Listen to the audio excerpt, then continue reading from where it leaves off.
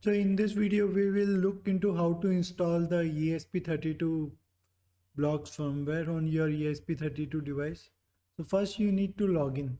So once you log in, then only you will see the board menu.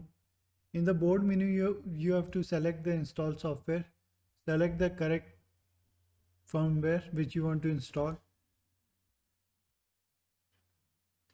And you should have already connected your ESP32 to your computer. So you have to select the correct COM port.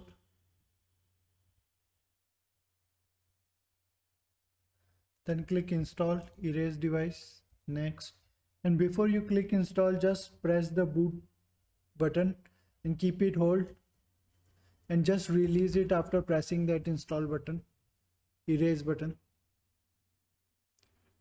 So it will erase and install the new firmware.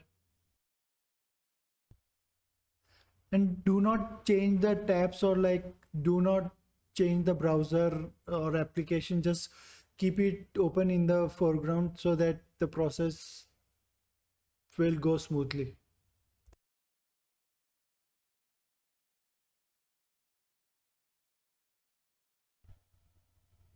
So this is finished now. Just click next. Give your Wi-Fi credential.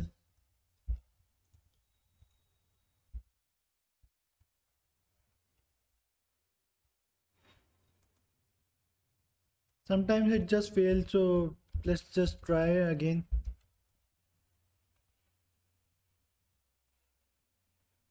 Visit the device. Log in with your CodeSkool credential. That's it. Just close this tab. Just close this also.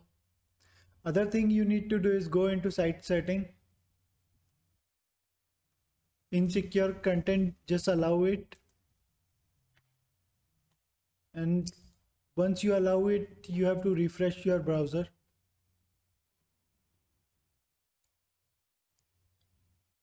Now again go into the board menu and choose connect board, and it will show connected. That's it. Now you are ready to program your ESP32 using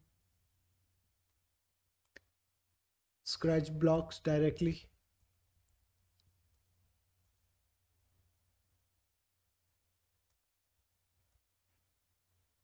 So you can directly run your program without any compilation or any other thing. Thanks for watching. Have a nice day.